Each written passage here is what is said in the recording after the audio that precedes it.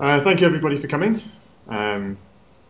This is, for those of you that don't know me, my name is Phil Yules and I work at the National Genomics Infrastructure up on Alpha 3 at SciLifeLab. And this is the second talk in the SciLifeLab Big Talks, where Big stands for Bioinformatics and Genomics seminar series. This is being co-organised between NGI, the Genomics Infrastructure, and NBIS, the Bioinformatics platform.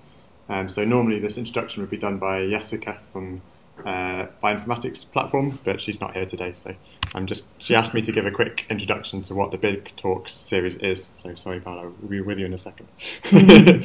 So the idea behind the Big Talks is to have inspirational speakers, for there to be networking possibilities between all different people working in bioinformatics and genomics within SciLifeLab, which basically means coffee. And the location of the different talks will rotate between the different SciLifeLab nodes. And it's co-organised between these two platforms. So the first talk was in June in Uppsala. Today we have Paolo talking here in Stockholm. The next talk will be in either November, December. Unfortunately, don't know when, where, or who just yet, but there will be one. And the idea is that they will be live streamed to YouTube, so available to anyone who's interested in tuning in. We can get the live streaming today, but we're trying to record it, so hopefully this will appear up on YouTube afterwards. So it's my great pleasure today to introduce Paolo, who's come from Barcelona to talk to us today. He's the lead developer behind Nextflow, which is an increasingly popular workflow tool, which is very powerful, very flexible, and can be used in genomics to great success, but also in other fields as well. We were talking earlier about proteomics. So Paolo works at the CRG in Barcelona with a fantastic beachfront location. Yeah. It picks a good place to settle. Originally Italian, but you said you've been in Barcelona for 8 years now. Yeah. So working in the group of Cedric Notre Dame. So with that, I think I will hand over and let you start your talk. Okay, so thank you, Phil, for the introduction, and thank you for coming.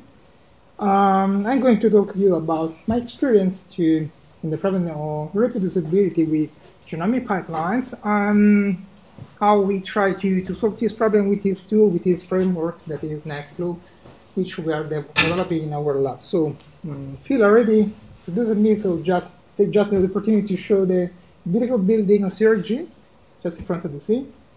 And so what are the main points of this talk? At least some things I would like to talk to you today. Well, we start with a small introduction with the challenges, the computational workflow, what are the main problems, how we are trying to solve, at least mitigate part of this problem using this tool, that is Nextflow.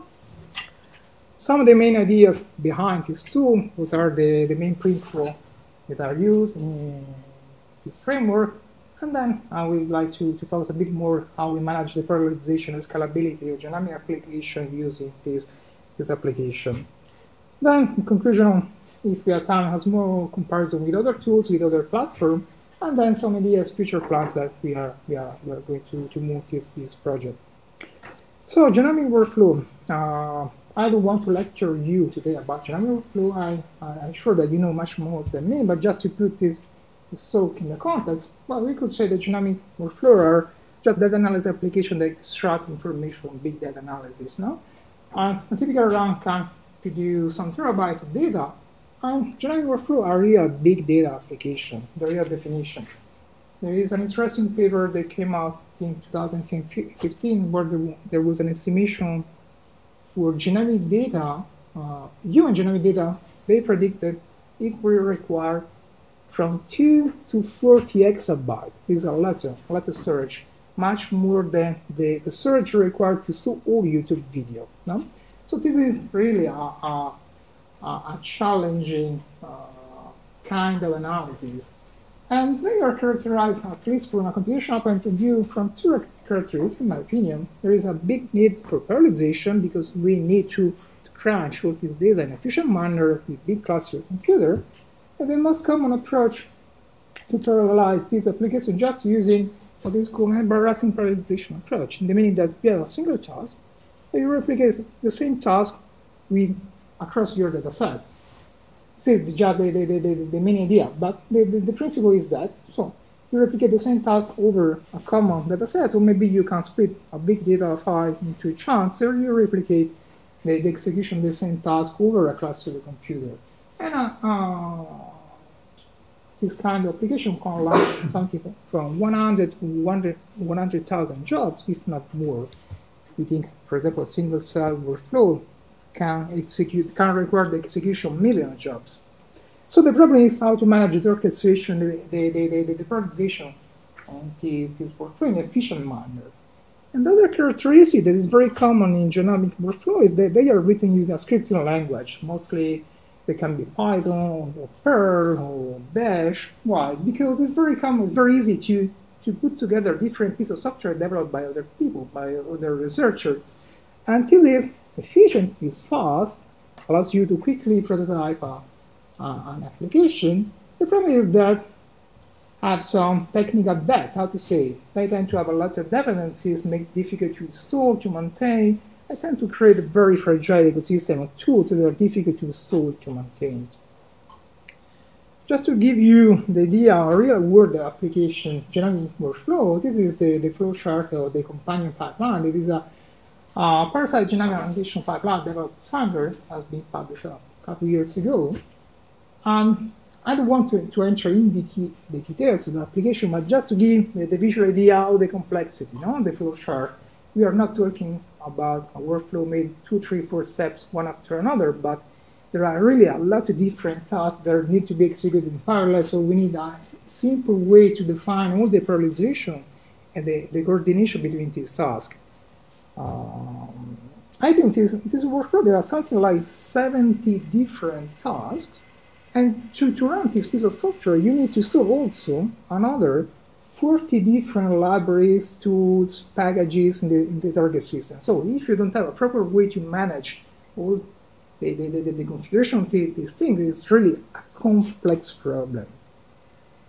And usually I like to mention also this paper where these people try to quantify the average effort to replicate a typical computational biology paper.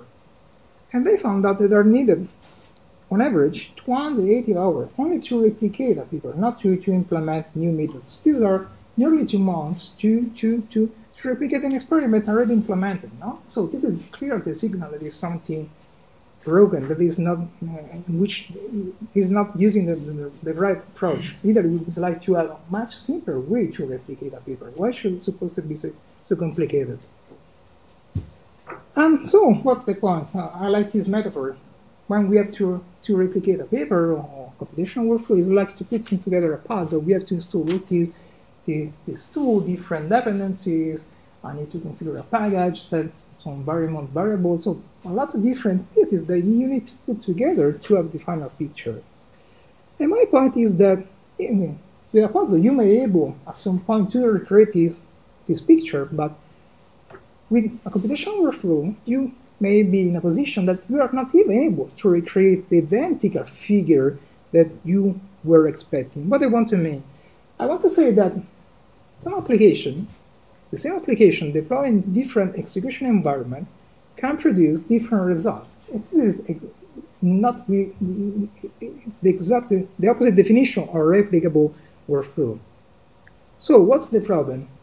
This is what we show in this paper that we published in the past year, Nature Biotech, running this pipeline that I was showing you before, the companion pipeline, different platforms.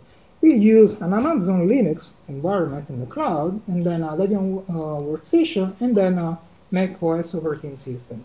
The same pipeline in the same platform was producing the same number in a deterministic manner, but across different execution, different installation of the same pipeline was producing different numbers.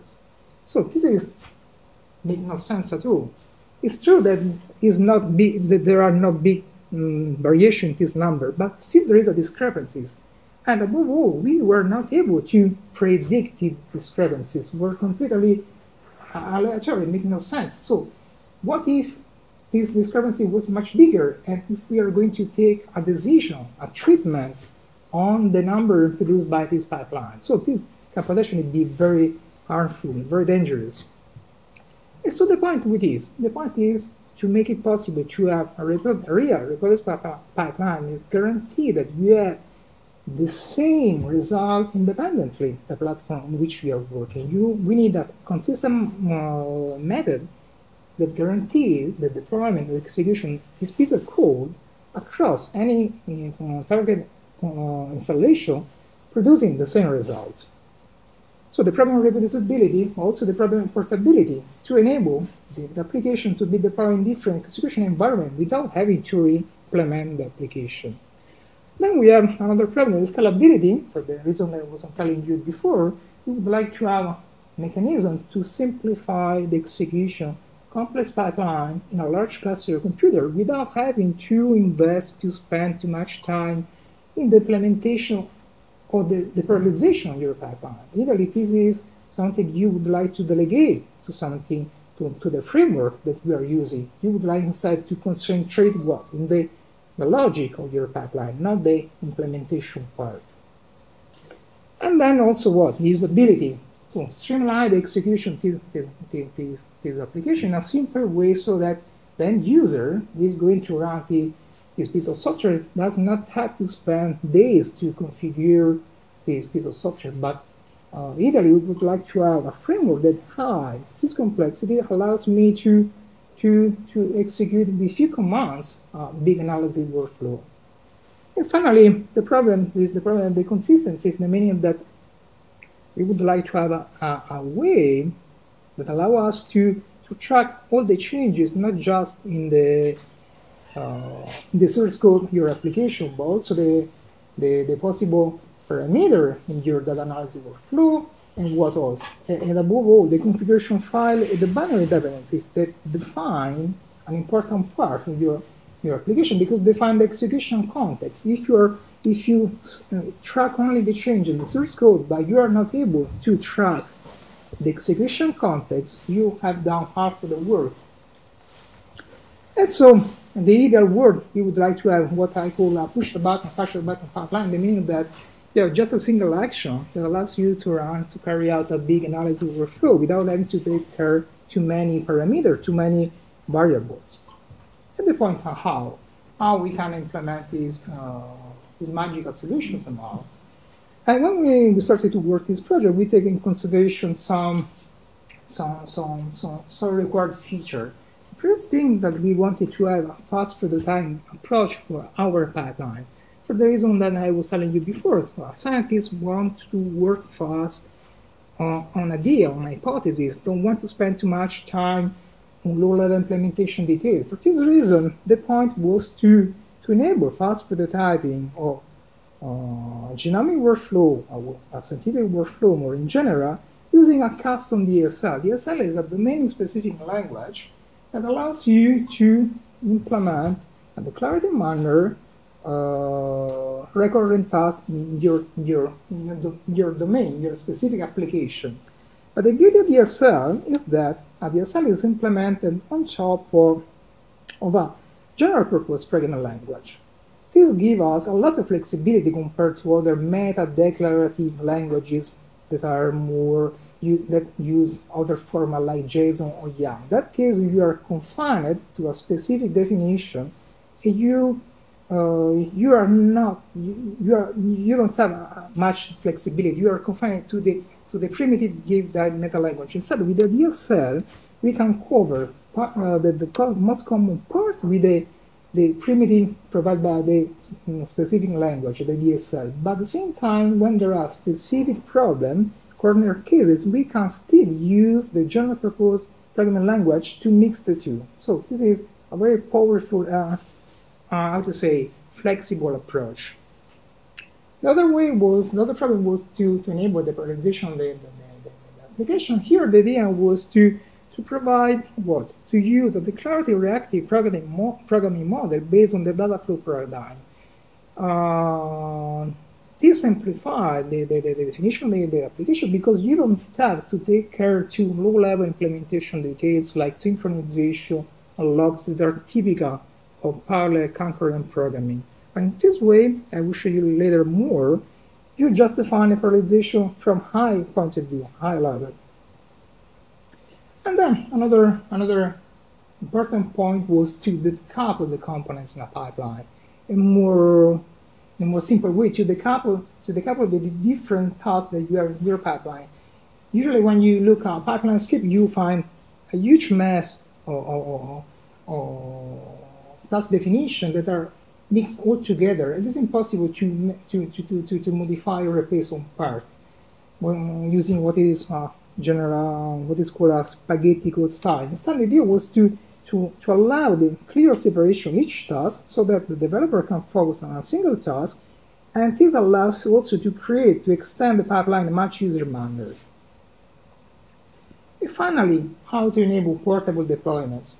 And here the idea was to implement an abstraction layer that allows to define pipeline in a portable manner and then delegate to this abstraction layer the execution to different execution platforms. There can be a Smart cluster, another kind of cluster, or maybe the cloud.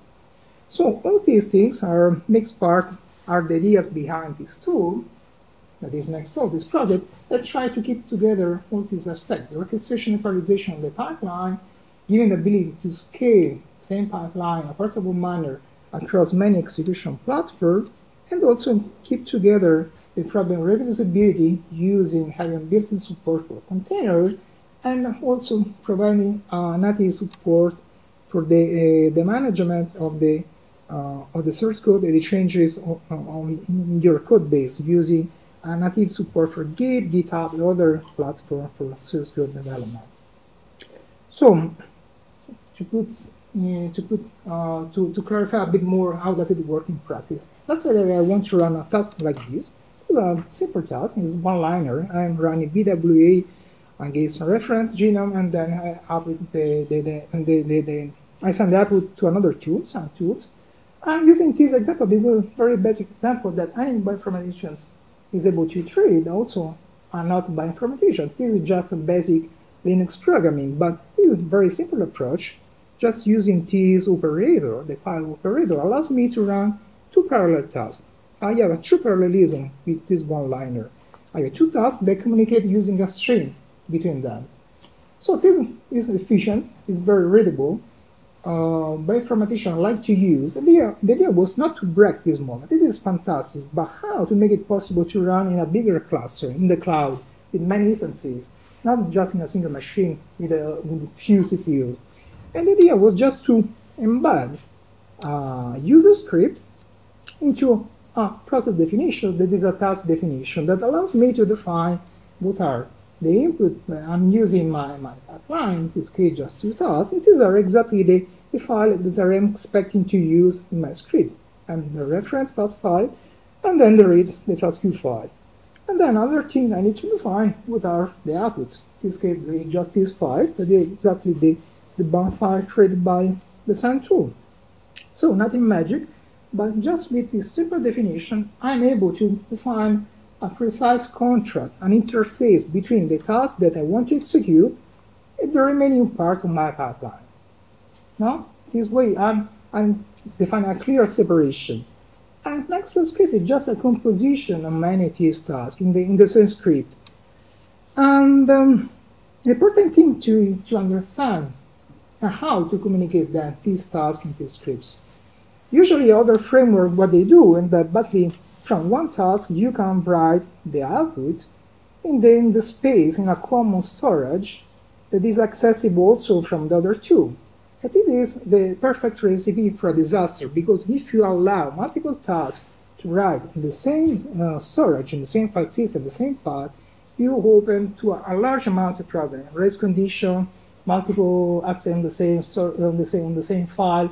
It's very complicated to manage to avoid error, and also it's very complicated to recover possible failed execution because the task can remain in a consistent state.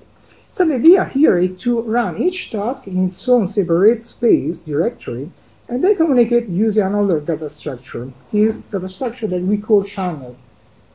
So what is going to happen? When I execute this task, BWA with some tools, this produces this file in the task working directory. But then the framework is able to take it, send over the channel, it triggers the execution of the other task that will execute these other execution of some tools in a separate working directory. So we keep all of them isolated. And this gives you an idea how we compose a pipeline in this manner. Many tasks, they communicate with this data structure.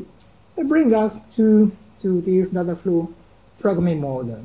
Data flow is just the definition of the input. Well, I have two questions. One is only files, or you can define data types? No. Here you can define. Files is the most common data structure, but in reality you can use any in-memory data structure, record, map, list, whatever. And the second is the file support like streaming. So like if the next script can start even if it's not complete. So when something is producing a file, but you could start like with the first lines, or not waiting until the whole file is done before starting the next one. So, I think it between tasks or internally the same task?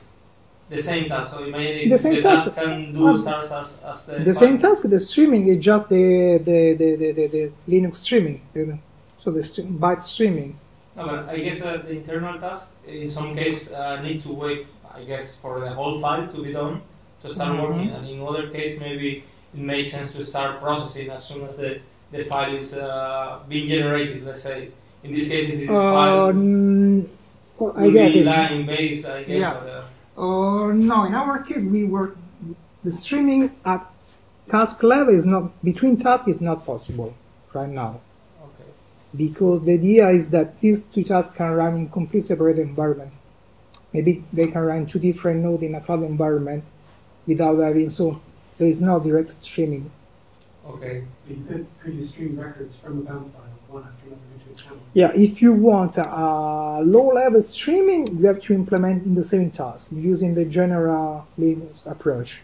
But you couldn't also because if you have the need of a streaming, make no sense to split the two tools in two different processes. Not because at the end they have direct dependencies.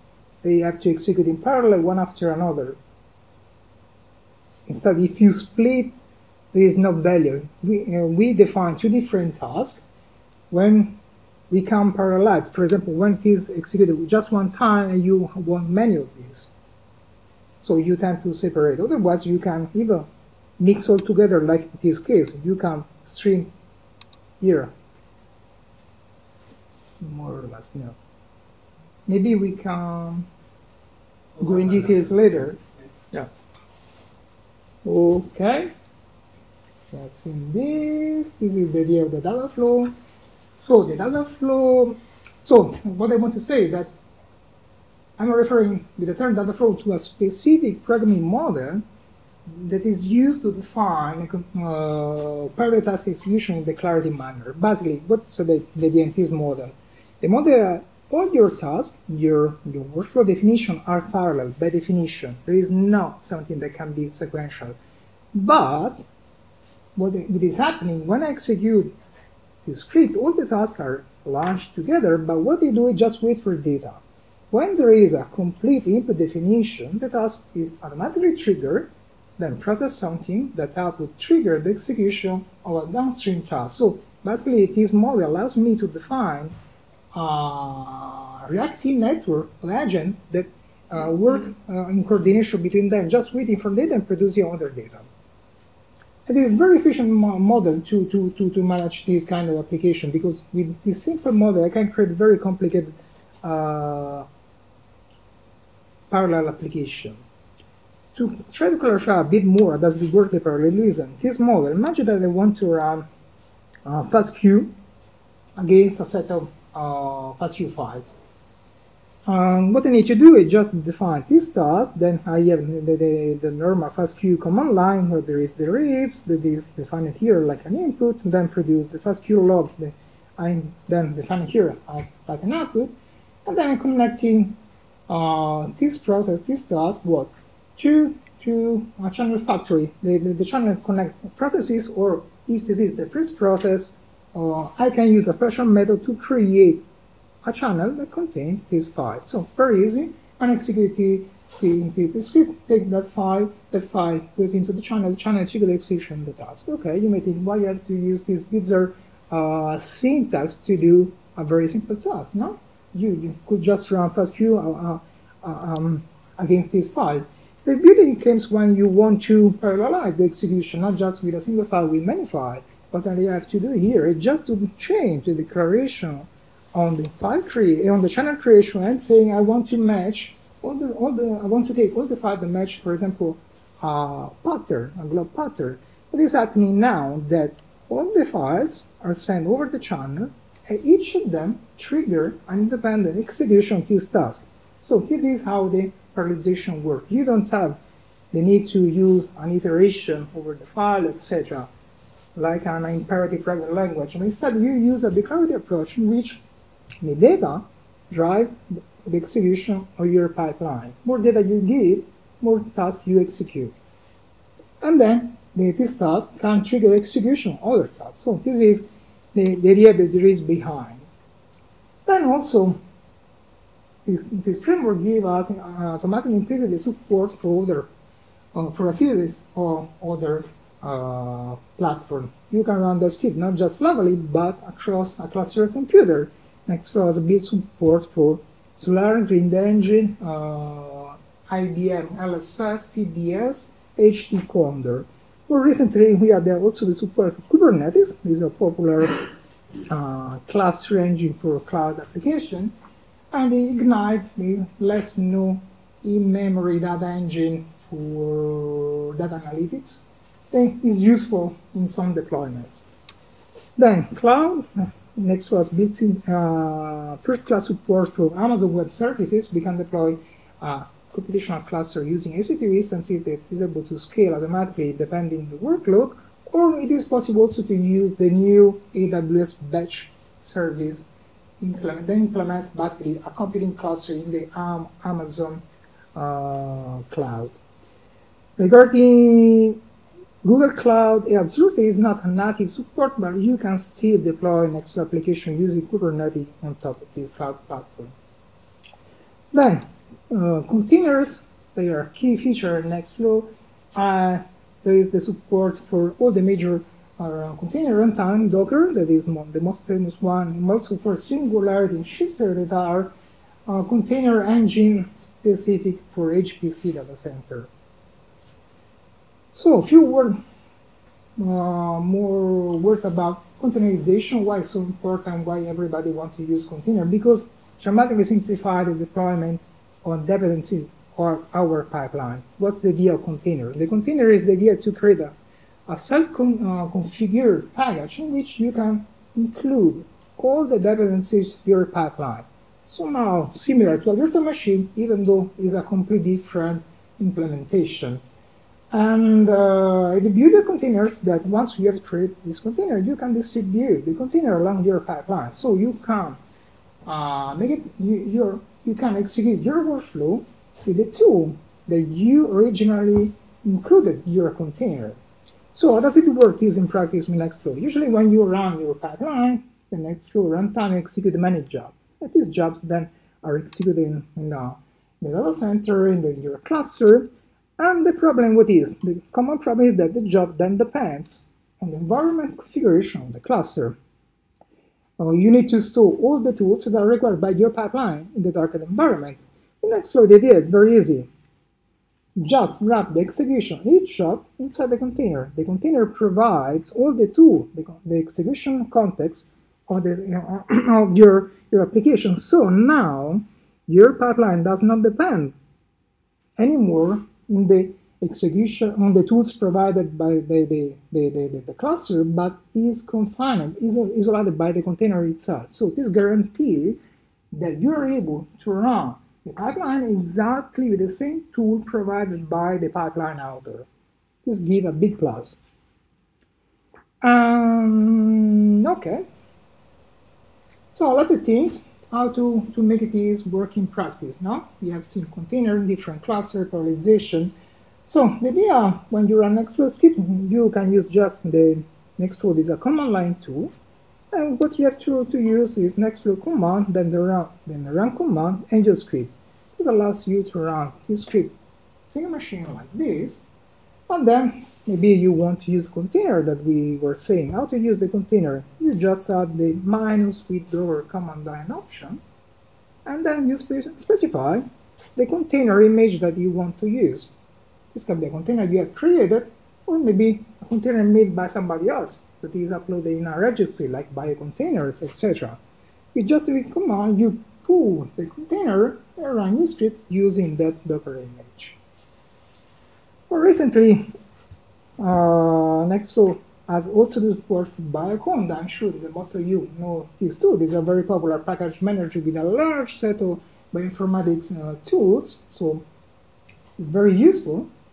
And we can use this approach to in place of the containers, because just using the conda environment file in which you define all the tools that you want to use, you can run the same script using this conda environment. Then when you are finished to implement your pipeline, you're happy, maybe you develop your laptop, you're ready to run it with real data. How you do that? What you need to do is just to provide a configuration file in which you specify the configuration setting of the target execution environment. Here we are saying that I want to use like a secure this cluster. Then maybe you have to specify what is the queue that you want to use, the amount of resources, the number of the memory, the CPU, and eventually maybe also the container that you used before. Now you are using the container inside the cluster. And just providing this configuration file, you can run the same code into your cluster. So this is simplifying a lot of things. And then maybe you want to share also this pipeline with other researchers, with other colleagues. They want to use the cluster and the cloud in this case. And maybe to just use the AWS batch service, you just specify a different executor that is not Slarm anymore, but it is AWS batch. And Nextflow is able to deploy the execution of the same pipeline, adapting the resource request to the API with AWS batch. No? So this is how we can manage to deploy the same piece of code in different infrastructure with minimal changes, above all without touching the code. And this is what we think is very important, this ability to keep separated the source code of the application from the configuration of the application is what enables portable deployment, because you separate the infrastructure configuration from the application logic. So another important thing is that Nextflow is open source software. You can download from GitHub at this URL. But why the open source is supposed to be important? So say another way, what's the value? What's the value and importance of open source software? The most common idea is that it's important because I have free developers that are working for me. No? But it is not the real reason. This is a misconception somehow. Maybe it's more important because we have the possibility to read the source code, so maybe we can also collaborate, trying to understand better how does it work, this tool behind, eventually find also bugs, maybe contributing to the project, fixing some bugs, or providing new ideas, or maybe remixing the code with other projects. So these are some interesting aspects of the open source, but it's not the real value. In my opinion, the real value of open source is the fact that it allows to create community, in the meaning that the open source provides the foundation which other people can build something else. And so there is a way to share a common knowledge that brings multiple people to work on something common. So for this reason, I was very happy this year when this project was launched, that is Nextflow. That is a collection pipeline developed here in collaboration with Quantitative Bioinformatics Center and the ESTAR, the Genomics in Singapore, by Phil. And it's really an important contribution, I think, because it shows exactly the importance of being open, because you allow other people to create something bigger. And the project is growing now. There are 9 participating organizations, 30 contributors. There are 10 high-quality scalable pipelines, and above all, the community provide a really rich set of best practice for the reproducibility of this pipeline. They use containers, similar to containers, also by conda to create the containers. All the pipelines are tested automatically, so there is really a good approach that make this analysis workflow very stable for critical application. And then another interesting project I'd like to mention is this doc store. This is instead an open platform that allows to collect scientific data analysis workflow, mostly focused on life science. And this is not a collection of tools, but it's a catalog of tools. And this is nice because it makes the application findable, accessible by other people. It supports CWR, Guido, and Nextflow. So different language. It is important because it shows also how there could be an interoperability between these two different tools. Now, I would like to show you directly to give a quick demo how does it work all this framework, because I think this gives you a much better idea of the mechanism that there are behind. Let's say that this is doc store. I want to look for a pipeline, a RNSA pipeline. Here there are some pipeline. I want to concentrate on workflow, and then I can choose what language they are implemented. I may decide to use Nextflow, and then I find there are two pipelines. I want to use maybe this one because it's made by Paolo Di Tommaso that I know, and then there are some information. Okay, so the usual information with the author, the GitHub repository. I eventually can download them like a zip.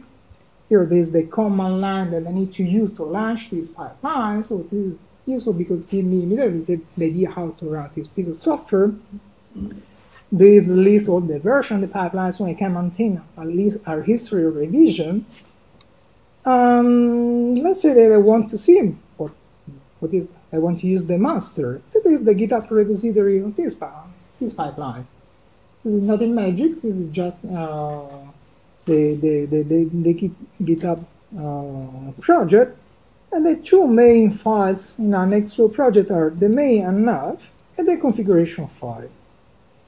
The main and nav contain more or less what I was showing you before, but there are the definition of the different tasks this pipeline. This is a proof of concept RNA pipeline. It's not a real pipeline, but give you an idea what there is, how I can define this pipeline. There is the index process that use Salmon, and there is the quantification process always running using Salmon. Then there is FastQ, and the multi-QC that collect all the data that is happened by the previous task and create a final report.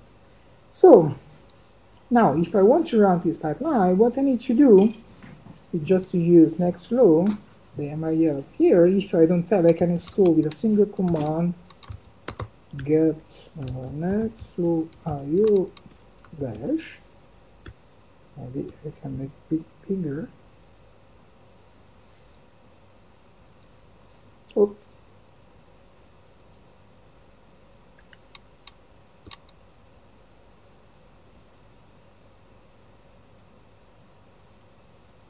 Okay. This runs a small installer, and once you download the Nextflow launcher, you just move this into a directory in your pod, and you're done. And then we want to run this pipeline. Easiest way to run this is just to take the project name, and then I can say Nextflow run this project.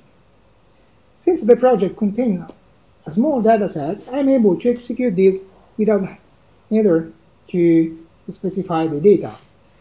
No? This is crashing, but why is crashing? Because this is the command I try to execute. This is the exit status, and then here there is the error message. You say the FastQ command not found. I'm doing this purpose because I want to show you that how I can use. Basically, I don't have FastQ installed on this computer, but I can execute this code just specifying with Docker. I should specify the container, but I also the possibility to put the container name in the configuration file. And just with this flag now, I'm able to run this pipeline on my computer using the container that is downloaded. I already have the container, but otherwise would be downloaded on fly. Allows me to run this pipeline in an easy way. There it is. There's multi-QC. There we have the multi-QC report. So, just to give you an idea, no? This allows me very easily to track and to execute complex workflow without having to install all the components, because I have isolated and put into a container. The container was defined in the configuration file that is this. So here in the configuration file, I'm saying that I'm using this container. Then there is other parameters, like I was telling you before, to use larm or maybe to use batch. A nice thing is that I may want to use a different version of this pipeline. Maybe I want to use the version 1.1 because in this version I made a little different implementation. But to use this, a different version of my pipeline, what I need to do is just to specify in the revision that is the 0. This is at the end. Is nothing special, it's just a tag in the GitHub repository. So just using a tag feature of GitHub, I can define multiple revisions of my code and execute them this way. So what is it? Very powerful. At the end, we are doing the same thing.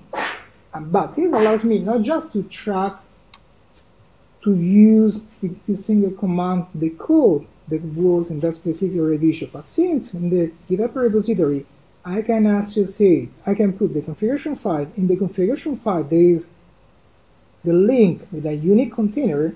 Now I'm using a completely different container with all the tools that are in that container. So with this single command, I can switch to a completely different implementation eventually of this pipeline.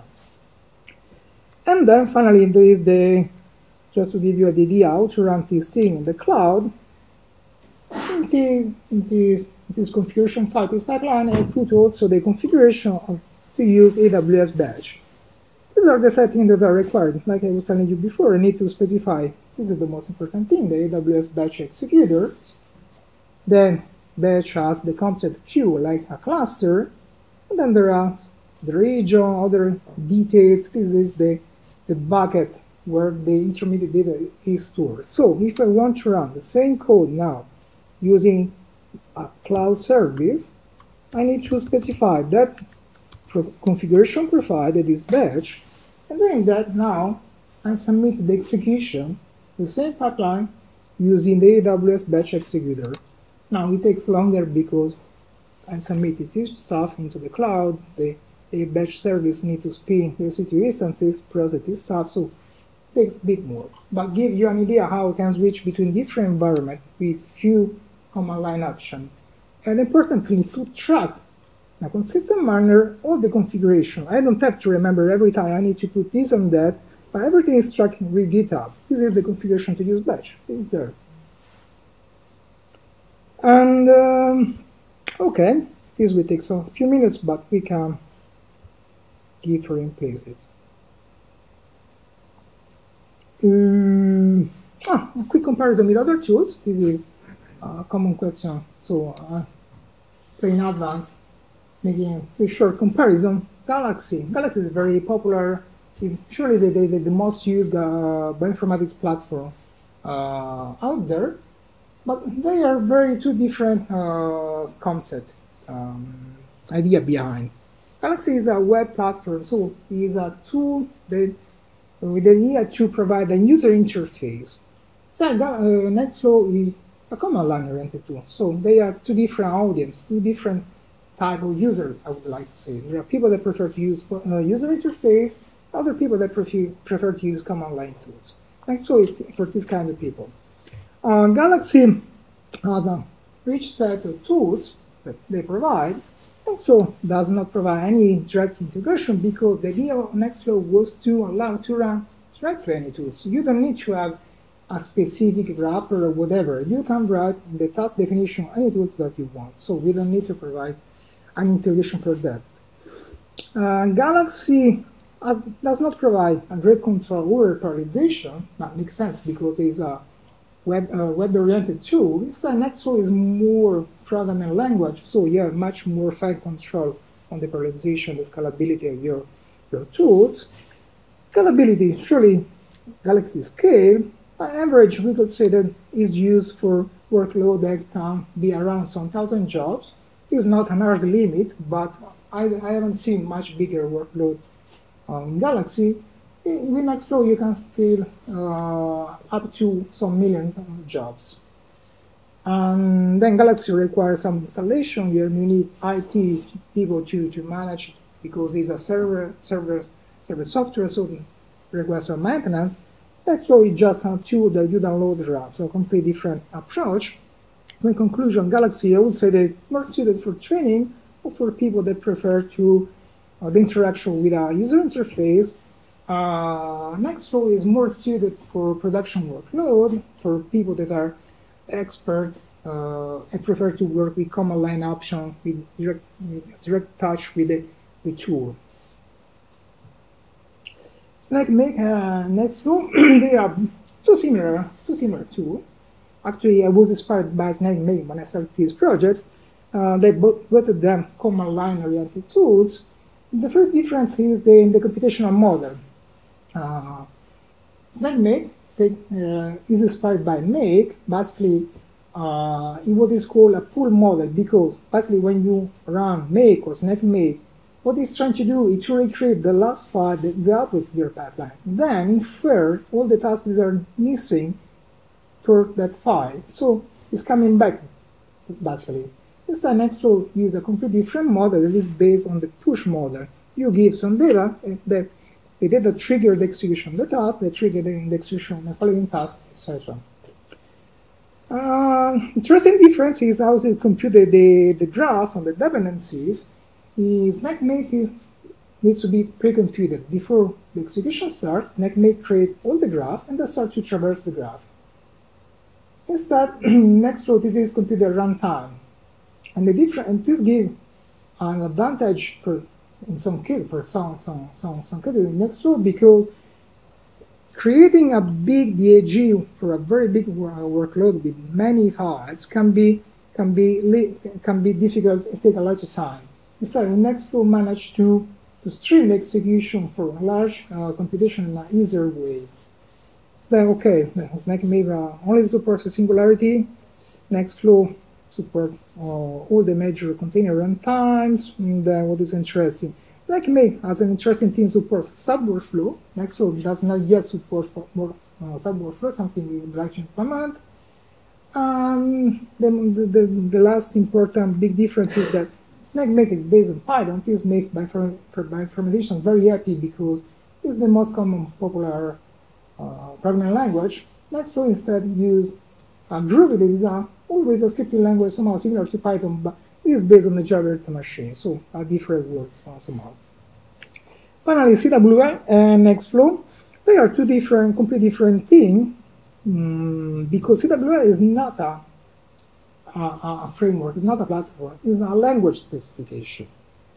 Instead, Nextflow is a language and a runtime to execute that language.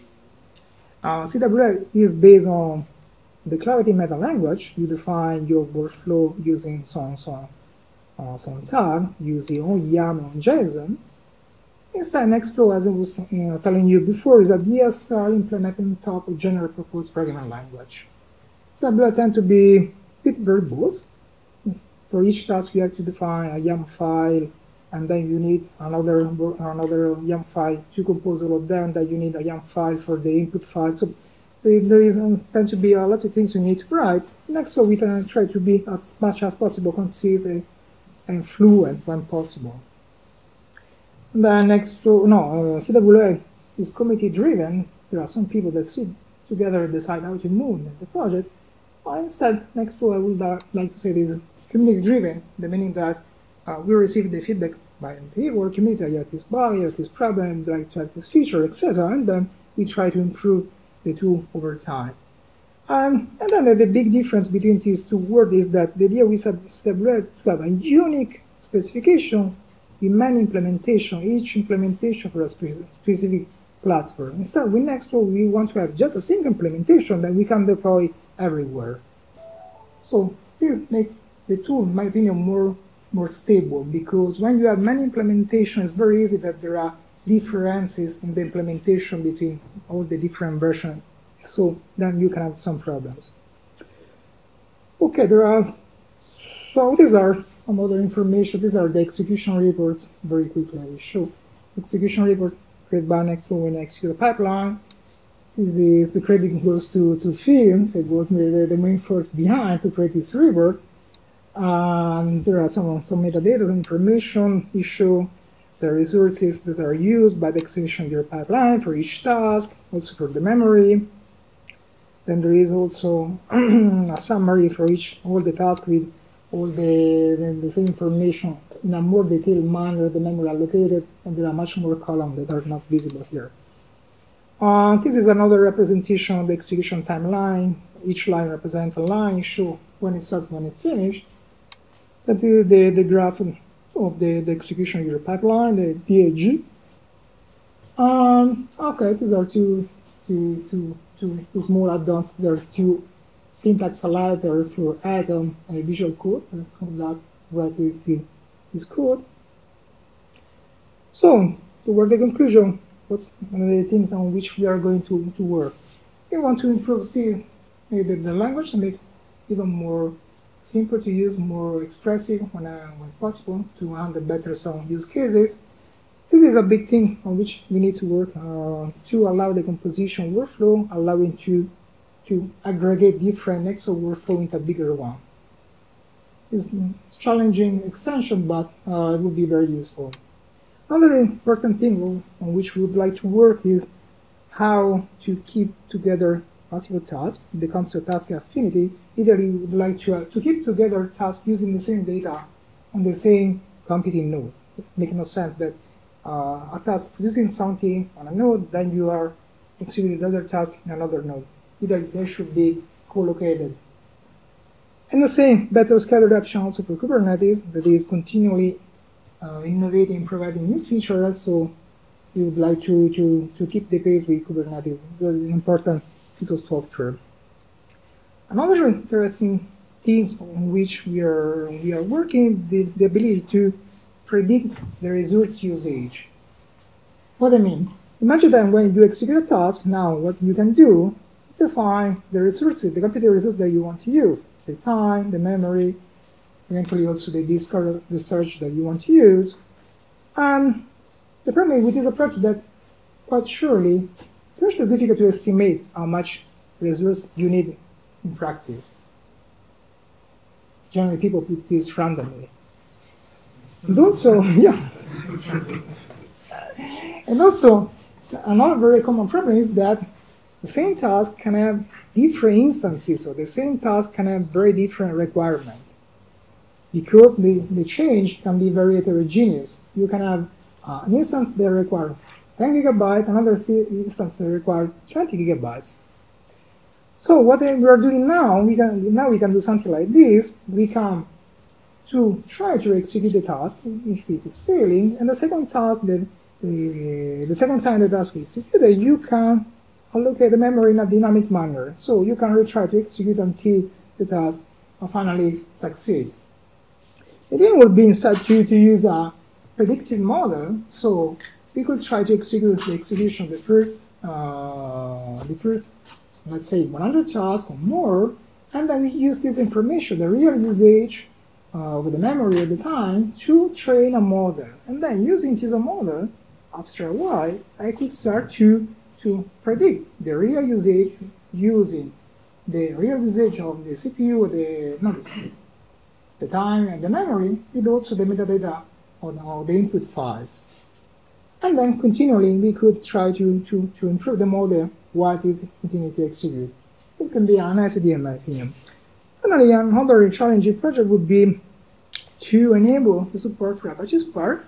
Apache Spark is a very popular clustering engine for analytics application in particular. There are also very interesting application genomics, but it's complex to manage.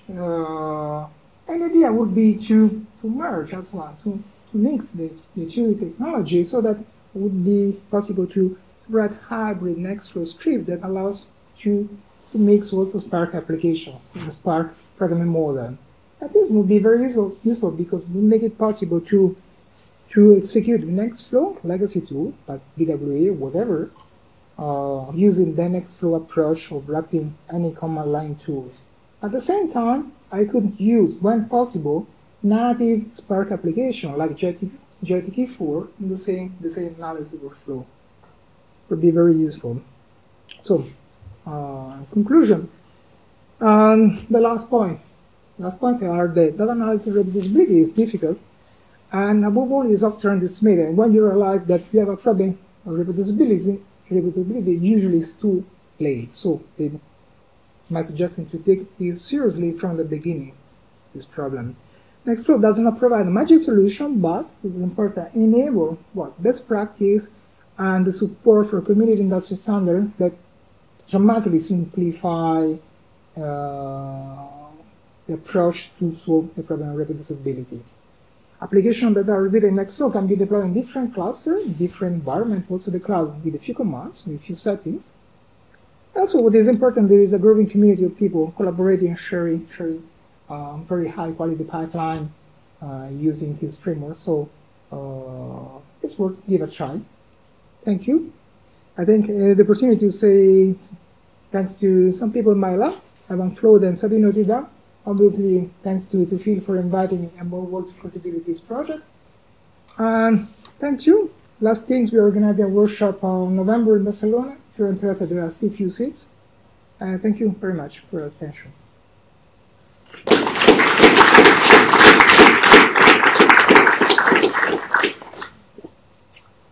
Any questions? Super. Yeah.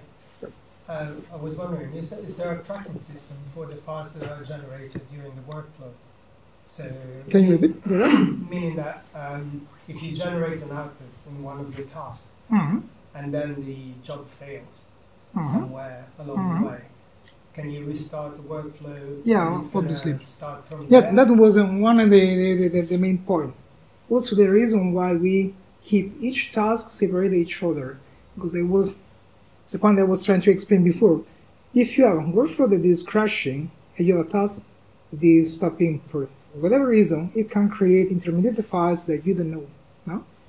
And these intermediate files can be fast flagged for you try to execute. Instead, the idea of Nextflow, each task runs its own directory.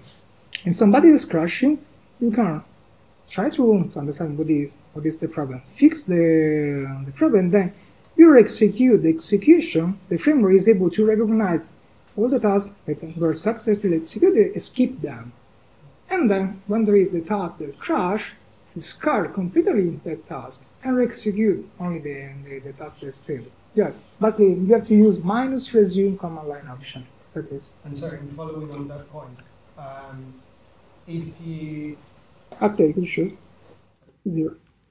I think this is the one on batch. If I say resume, you will see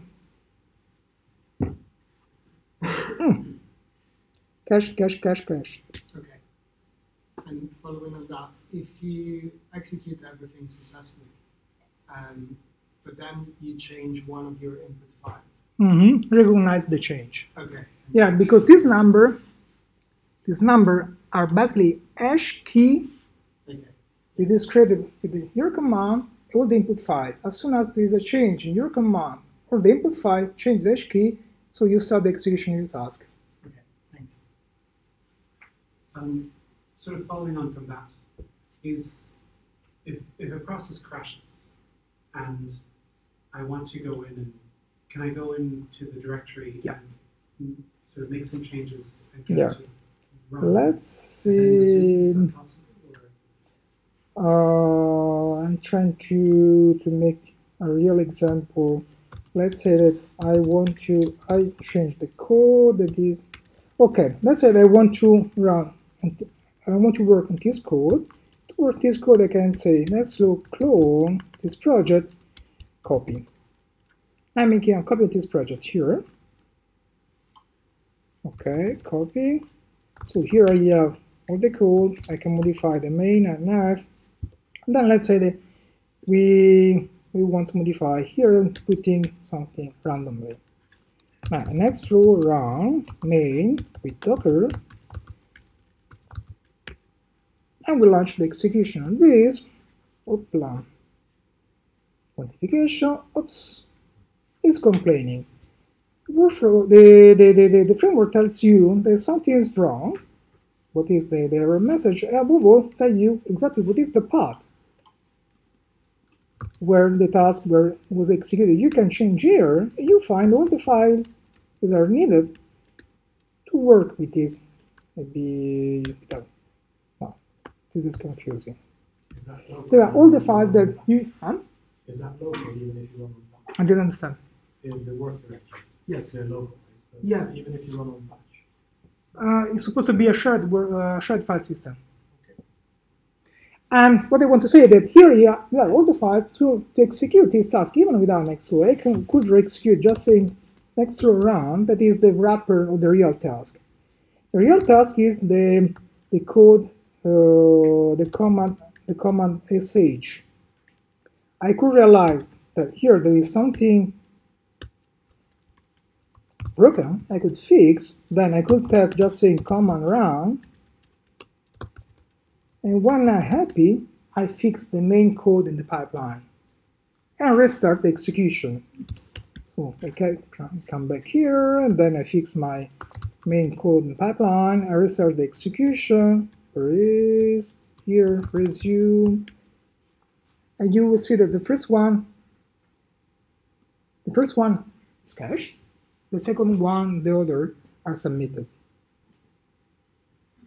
Okay. So even though you made the change, you ran it successfully. When you made the change in the main Nextflow pipeline, the original command that you ran is now discarded, even though it ran successfully. Mm-hmm. Okay. But what I do in SciLifeLab a lot is I fix something locally, Mm-hmm. and I sort of I get SciLifeLab to see that the file is created successfully, and then I don't have a rerun. Yeah, because maybe use a different system, use timestamps on file, no? Like make. Yeah, exactly. Instead, Nextflow use a different approach.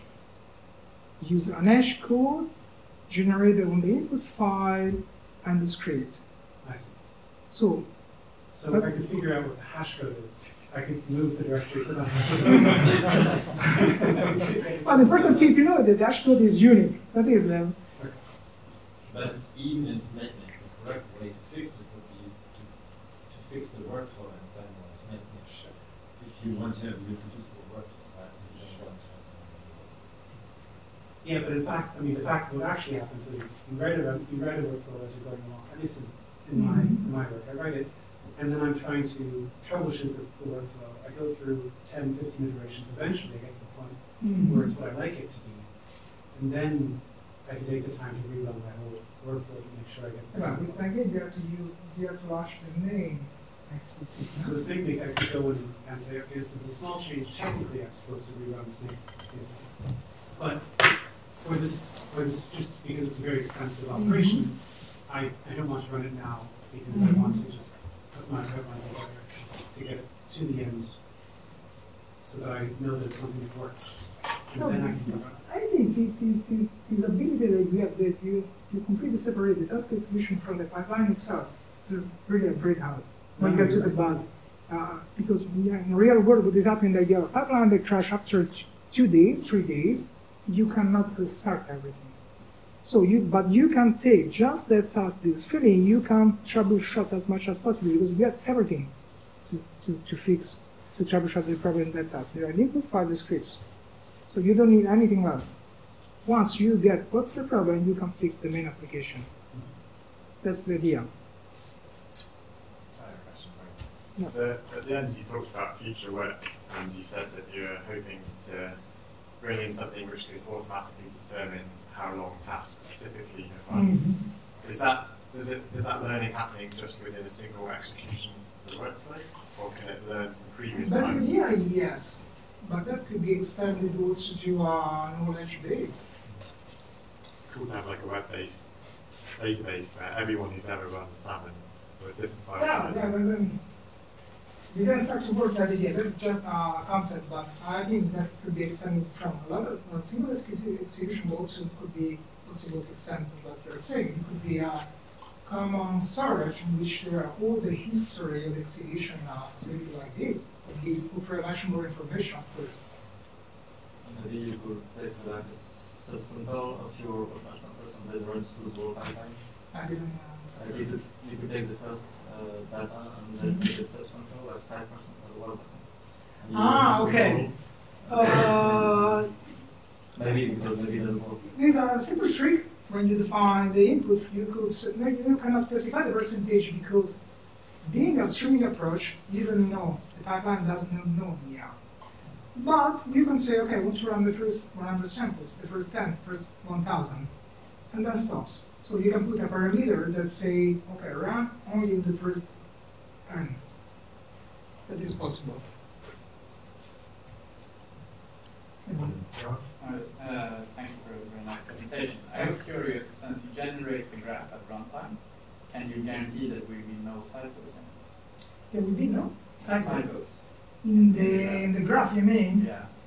Yes, because there is a check. If you... No, actually, no, you can have cycles. You can have also a kind of feedback loop. Yeah, this is possible because you can use a channel that is declared like an output, but you can use an input at the beginning. So this is possible to implement. It's very unusual, but you can do it. Yes, I managed to raise and raise through. Yeah. You talk about dog store, so you show that there is a pipeline there. But is there containers are associated with it? You can store containers on this? The store is not stored in a container. They just track the metadata. So the link to the GitHub repository, the container name, and I think also the tag of the container. So keep track that way. But that does not store the data. Is there a way to, so this is sort of coming back to one of the earlier questions, I think the first one that came up, where we're talking about streaming the file. Is there a way, let's say you have a simple text file, you want to stream every single record of that text file into a channel. There is a possibility of doing that, right? Yeah. Though if the very big, if it is a very big file, that could be separated. So you have to advance. Okay. Yeah, because basically each line is split up, then assigned to the process that are crunching this stuff. Usually the processes are slower than the stream itself. So there is not a backstop mechanism. That would be very useful. And I think that ideally there should be a mechanism that the processing task would be able to stop the streaming process. This is not possible now, but it is something that we would like to implement. I have a question regarding the channel API. So you show an example where you start your workflow reading a file. So my first question is, what kind of storage backend do you support? Apart from, I guess, like usually you read from NFS in a HPC system, but you were showing that you were supporting S3. Well, the Nextflow channel are just in memory data structure. Does not have a storage behind. It's not like Spark. All right. It's just everything memory. All right. But you were showing that you were reading from a path. Reading from a path, but when I'm doing the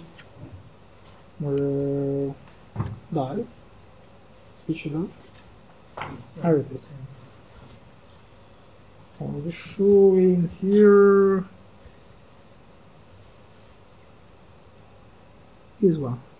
Yeah, exactly. From path. Yeah, but this one is not streaming the content of the file. It's not reading the content of the file. It's just giving you the path. Oh, right. It's giving the path, yes, because this is not the Spark logic. This is the common POSIX process logic that they expect to work on files. All right. There's built-in support for it. Yeah, but you can, there is another operator that allows you to split the file and then provide the file, but in that case, always is stored like a file. But also, if you give it a URL, it will download the file. Yes, that's true. Yeah, here you can specify HTTP or S3, // etc. But Yeah, still that was working, my yeah. question. And then the other question is, like you were saying, the splitting of the file. Like, how does this happen? Does it happen within a single machine, or there is a... It's not the same as in the machine. Yeah, okay. Yeah. Then I was curious about the Ignite implementation, because all of the other systems like Kubernetes, Slurm, they are like batch-like system, while Ignite is something more for interactive analysis. So how does Nextflow... Ignite? Yeah, maybe a slide that didn't show here. Usually, we could, no, maybe I have to do this.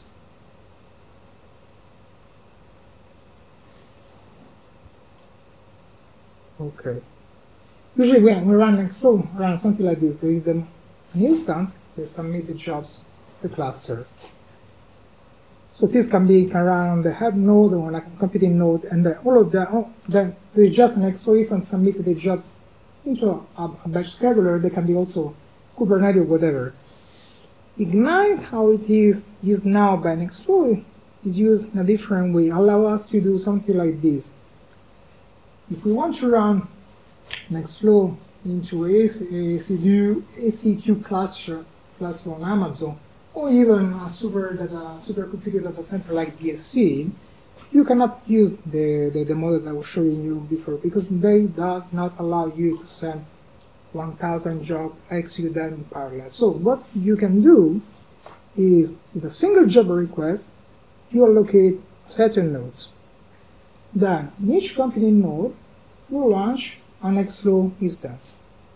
And then what is happening, so this works basically like an MP application, also like a Spark application.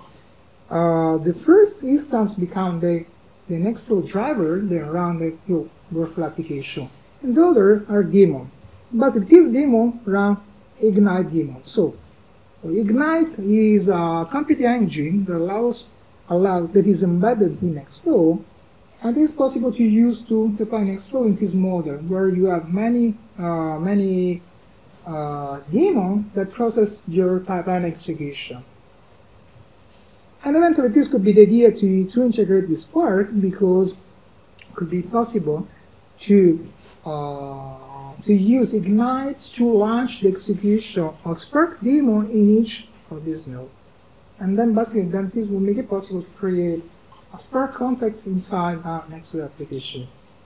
Yeah, they have an integration with Ignite, but it's mostly for sharing RDDs between different Spark jobs. But yeah, so basically, when you run a process, you use this sort of Ignite map, and then you do execution of a bash script or command, I guess, or you use it just to start the Nextflow daemon. Yes. Okay. Yeah, but this is managed by the framework itself. So Ignite has a feature to start. Yeah, right. Spark.